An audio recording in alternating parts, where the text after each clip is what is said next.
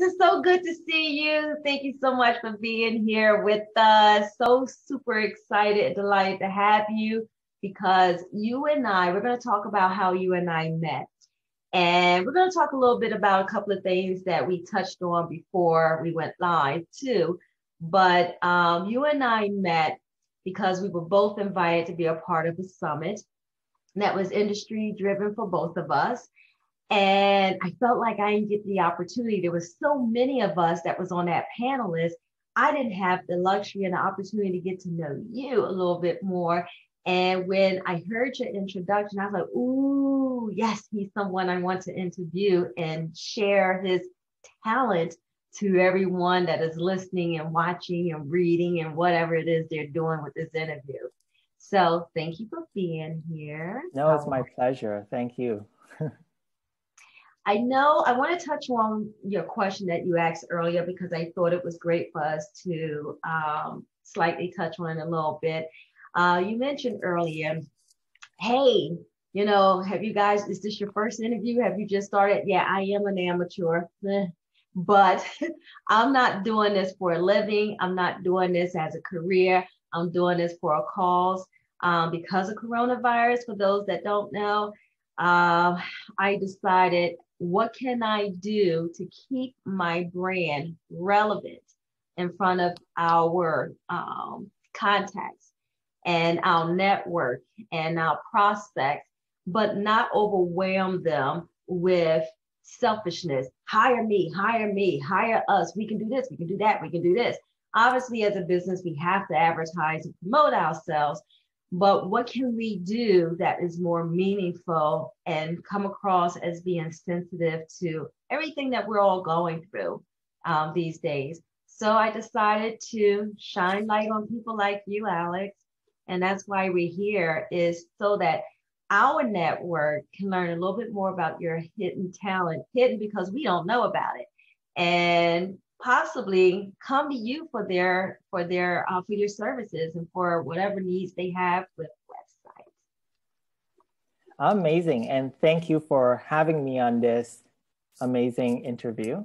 It's a great way to just provide value instead of doing the follow-ups, as you were saying before. Yeah. And it's a great way for you to feature people that's in your network or around your network. So smart idea. Lots of work though. And good job so far. I'm so glad you can see the value in that. It's not many people that see the value in that, I'm sorry to say. But every time I get someone like yourself as a guest and they see the value of all the work on the back end that goes with it, with you being in the tech industry, you get it. I am doing a unique format when we do a small video portion, and then we pair it up with Q&A session, and voila, you have a unique concept to our interview. But it is a lot of work. But the great thing about that, Alex, is that it's keeping the momentum going for my staff. It's keeping them busy. It's giving them things to go while I still stay out there and hustle for us to bring new business in spite of this corona situation. So it's allowing me to prove to my team, I have your back. And I'm doing everything I can to keep us relevant and to keep you paid and stuff. So thank you for participating. My team thanks you. I can't wait to meet your team. So listen, you got to tell me. All right, so here's what's fantastic about you. You customize websites for the event industry, particularly for weddings, right? Yep. So we built websites exclusively for the wedding industry. So wedding businesses like caterers, venues, decorators, planners, etc. Wow, that's beautiful. What made you target this industry particularly? Well, I'm going to take a step back and tell you a little bit of where I came from in terms of education. So I went to school for website design, and I got my bachelor's degree in website design. And I started out just working for different agencies, like big marketing agencies. And at that time, it was about 2010. Websites was a big thing, especially when it comes to SEO and development And there's no like Wix or Squarespace or any of that out there yet. Right. So at that point in time, when clients come to us, I mean, they have a budget of anywhere from $50,000 to $200,000 for a website. The clients you get. So we're working with like banks, for example, or like, have you heard of like Robin Sharma? Like he's a world-renowned speaker and he hosts these like big events. Mm-hmm. So I actually got to work on his website and a few other like amazing people. But mostly it's boring, like banks and financials and trucking companies.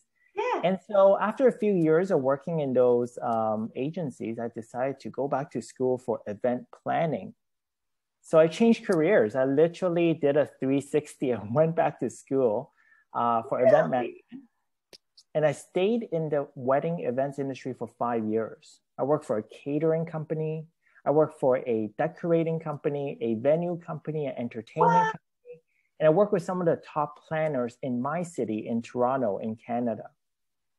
Wait a minute. I knew there was a reason why I like you. I'm meeting a lot of new friends from Canada, but I've always been a big fan for Canadians. I'm sorry. I am biased, people. Yes, I am. I have never met a single mean Canadian in my life, at least not yet. Well, if you come live here, I'll show you a few mean Canadians around here.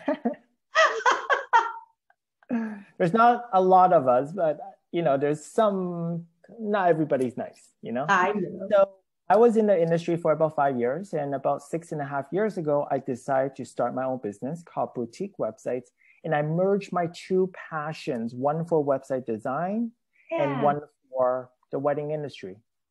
Wow. And that's why I work exclusively with the wedding industry, and my skills really do benefit what I do exclusively for this industry, because when we build websites, I mean, everybody says they build custom websites. And when they say custom websites, they buy a template or use a free template and put all your stuff in there, and that's their custom website, because they're customizing the template for you. And they're throwing your colors here and there. That's your customization. Exactly. And they could charge you upwards of $5,000. So I decided to take my skill set. I'm a certified SEO specialist. I can develop websites from scratch.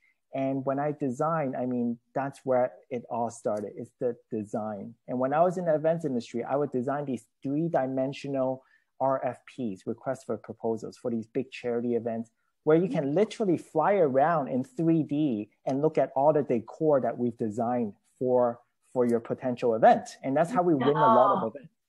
Yeah. So that's a side story. But basically, I mean, design, development, SEO. And when we build these websites, we build your website from scratch. So any sort of animation, the wow factor is always there. And you should definitely check out some of my sample work so you can kind of see the wow factor. And you have to share that with us so that we can put it in the Q&A section. Of course, I'll put that in. And when we build these websites, we build it in with SEO as part of your foundation instead of tacking it on later on. With templates, there's a lot of things that you cannot change and optimize. With a custom website, especially someone who's developing it, who's also the SEO person, we can optimize the site specifically for the keywords that you're ranking for. Wow. And what makes us different is that when we relaunch a site, a lot of times our clients jump from maybe ranking for page 4 for one of their most competitive keywords to page 1, just from relaunching their site. Wow. Sorry, that's a little bit too long, right? No, it's not too long. That's magnificent. It's mind-blowing too, because you're talking about all the work we're doing behind the scenes for these expert interview, this project of this expert interviews, but just listening, and I totally get it. For those that are not tech savvy and don't know much about SEOs and websites and all that is involved in it, I get it. I'm not you, to narrow it down and plain words. I'm not you. I'm not an expert in that area, but I am a business owner. And I do experience working with multiple experts in that field because I've had to have my website designed several times. Now I have my in-house team that works on that. But hearing all that you do, that's a lot of work because you're not working off of a template. You're really putting some true talent behind people's website. Now, is it possible for people to utilize your services for just the SEO portion and maybe not for the website? How does that work for you? What are your services like? So that's a great question. We stopped providing SEO outside of the websites that we built for them, because what we found is that there's a glass ceiling to what we can do in terms of optimizing a template that someone else built.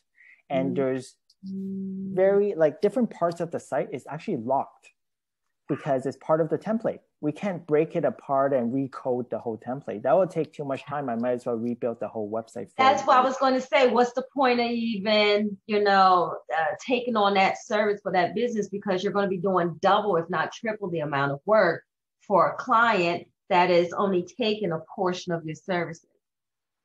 Gracie, It sounds like you've been working with a lot of people in this field.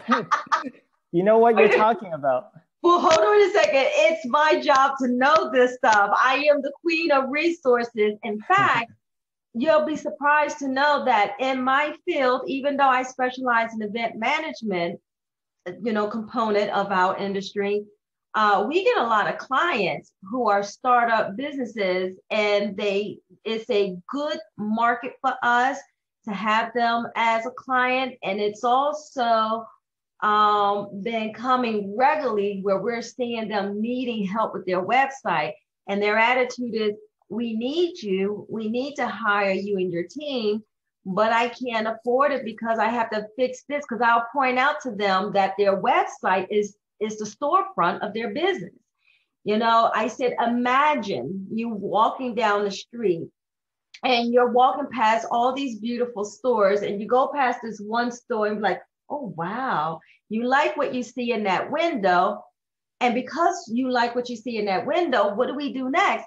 We go inside the store and shop around to see more beautiful things. Well, that's your website.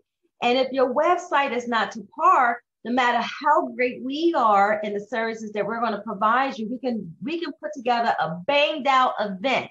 But when it comes down to selling tickets to that event, the turnout of that event may be lower than what it should be, because people are going to do their due diligence. People are going to visit your website and say, oh, let me see if I should spend $200 to go to this event for this registration. And so, I don't think so. And now you just lost a potential guest at your event. So that's the approach that I take with my clients or my prospects. And I'll say, that's what you don't want. What you want is you want consistency in your brand. And even though I am handling an event for you, in order for that event to be success, starting off with how many people are attending, your website's got to be at point. So, you know what? I think there's a call for collaboration here for us, because it's not that I do a lot of business with my own competition, but I'll definitely make sure I'll keep you in mind for any up and coming planners and so forth and stuff like that. As long as they don't, go too far past me, I need to get my success up there first. That sounds selfish, right? Understandable. But no, I would love to be able to send people your direction, because, my whole messaging in life is to point people in the right direction for the right resources and talent. And you definitely sound like you have what it takes. And normally someone at your caliber of talent, I actually pull up on the screen samples of your work. So my apologies to you and the people that are watching for not doing that. But I definitely will take some links if you share that with us, and we'll put it into the Q&A section. That's just remarkable. It's a shame for anyone to not, utilize your services and benefit so that they can benefit off of it? Yeah. So, I mean, not that nobody's utilizing my services. I do Well, work I with mean, quite, more. right. I do work with quite a lot of people in the US. I would say about 50% of my clients are Oh, actually really? from the US. So different parts of the US, obviously. Some in New York, some in Colorado, Texas, all around. Oh, wow. That's fantastic. Yeah, please, no, maybe I misspoke or anything. Meaning anyone who doesn't know you need to know you, because Thank I'm you. sure you're getting plenty out there, plenty of business out there. But it's a shame for anyone who is up and coming and doesn't know of your services to not use it because of their benefit in having your skills and talents for their website. I'm gonna be honest with you, because when I started my business 8 years ago, I had to design my website, I want to say 3 times before it's what it is today. And right now, I'm happy with it and I love it the way it is. But it took 3 to 4 tries, and it was no easy journey. One of the key mistakes people make, which is what I've done, and sad thing is I knew better than to do this. I was trying to cut corners. There's certain things as a business owner, especially when you're starting out for the first time, there's just certain things you cannot afford to cut corners on. And one is your website. Because in the long run, I ended up paying 3 times as much as what I should have paid if I did it right the first time. Because This I is had, Go for it. Sorry to no, interrupt. no. I was going to say, because I had to put money out for the mistake of the first developer, and that was an intern. You know, I wanted to participate. I believe in our youth. I'm a huge advocate for young people and for women. So I believe in supporting those categories for their career development and everything like that. So I'm one of those business owners who support interns, but not for what is the reputation typically is in that. It's not for cheap labor, it's not for free labor and have them make photocopies and stuff like that. I literally put them to work. And I literally have equal expectations in their performance as I would if they were a W-2 status or freelancing individual for my company. So I really am looking out for their best interest of their future to give them a jump start of a bright future. But unfortunately, that very first time, I should have went to an expert for the website, because I put a lot of money out towards correcting the mistakes that were made or the lack of things that was done to protect the site. And, you know, it just became a domino effect. Yeah, this is a very a common story, especially within the wedding industry. Businesses, they start out, they might try to build it themselves, and then they might give up and then hire a designer who uses a template, or a developer who has no design sense, or someone who knows both but don't have the SEO. So once your website's built, you're nowhere to be found. Yeah. And after spending a lot of money, they finally found myself. And then we had this conversation. And then they're like, wow, there's all these things that were missing from my site. Because when I normally meet with a new colleague in the industry, I go through their website. I do an SEO audit, and we see where they're standing, what they might be lacking, and where I can help them.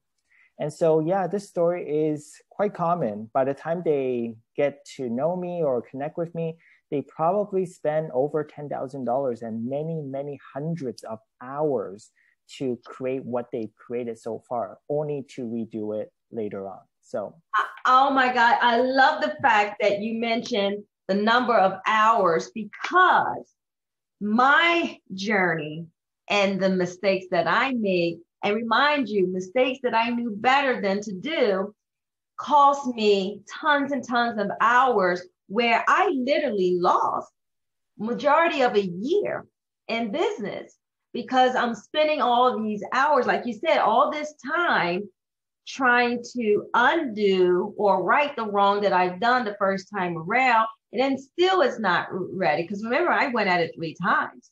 And this is time is money and money is time.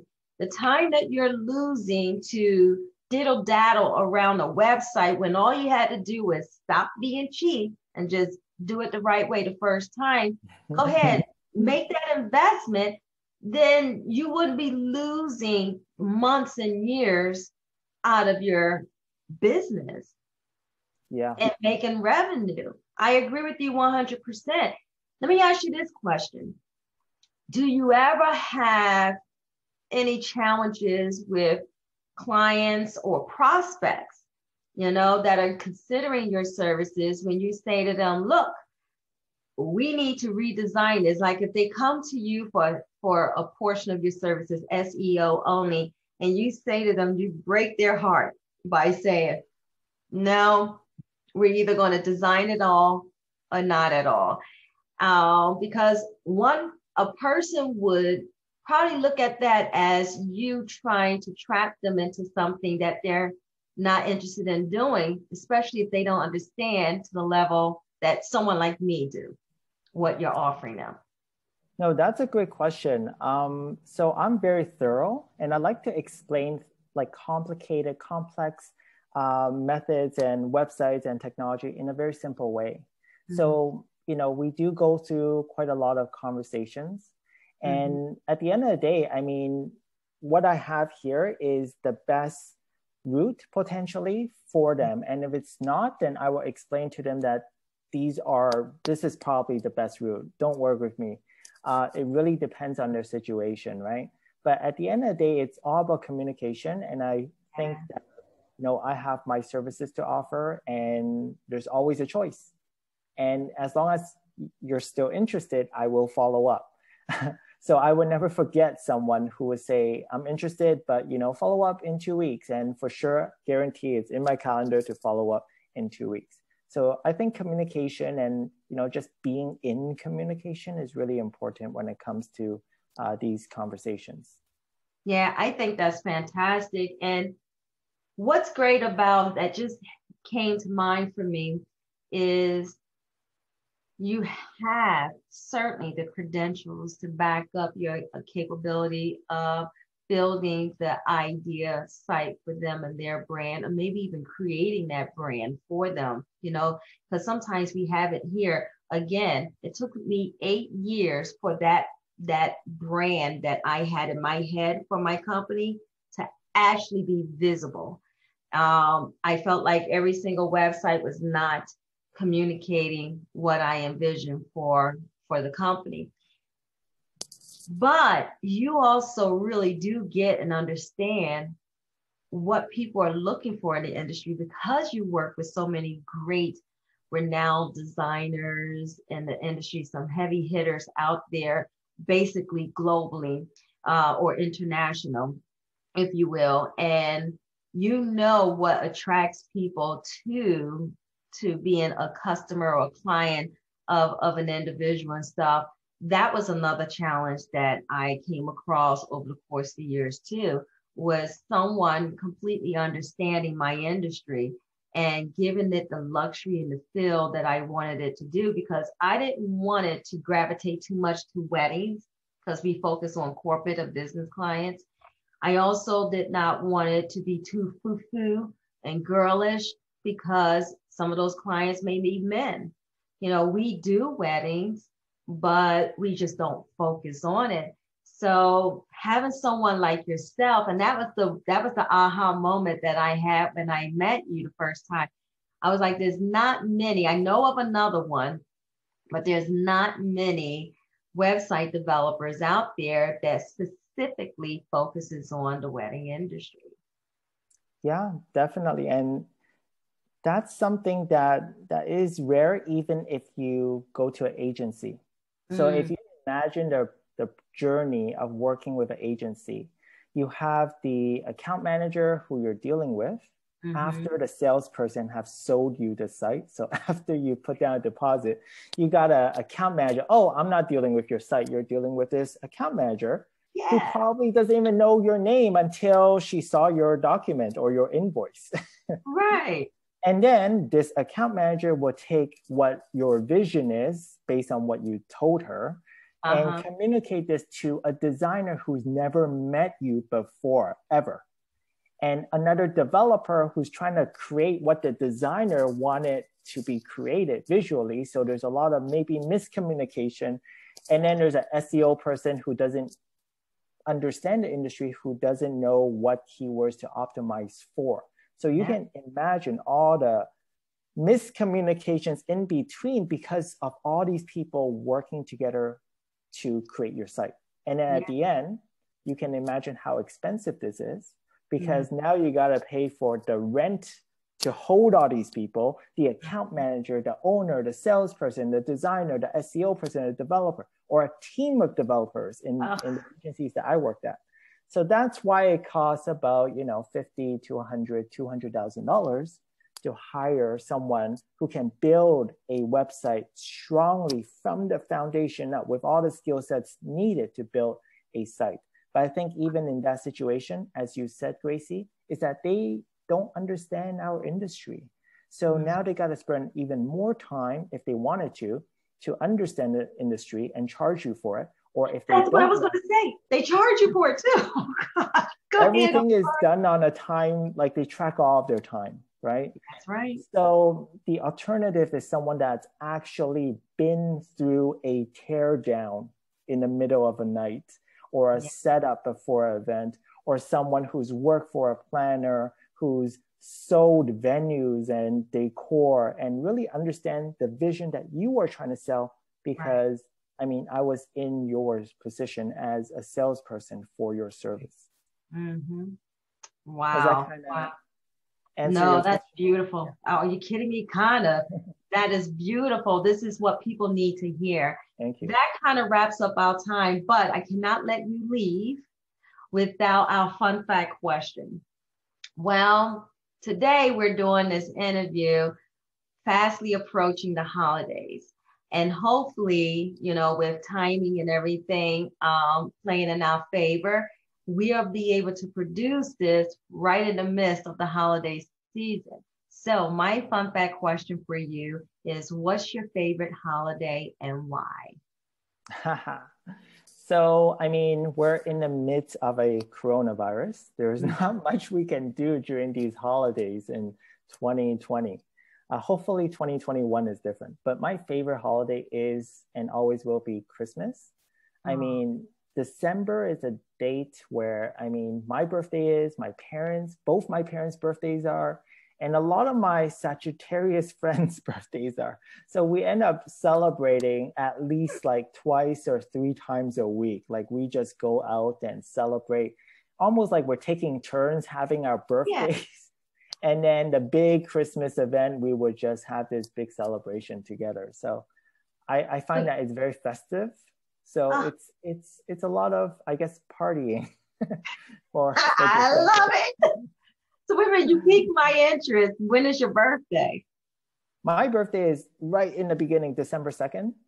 Oh, okay. It's the early part of December because I'm January. I'm right after Christmas. Wow. Awesome. Wow. That's remarkable. Yes. So I am super excited. Listen, Alex, I would love to have you come back. We can always touch on so many other topics that would be beneficial to our fellow colleagues and entrepreneurs and experts in the field and so on and so on. But until then, I bid you good care and good health for the rest of 2020. Well, thank you for that. And health is a big thing. And I bid you and all your viewers and audience good health. Be prosperous, hopefully, in this situation. And I look forward to coming back. Thank you so much, Gracie. Awesome. Thank you. Take care.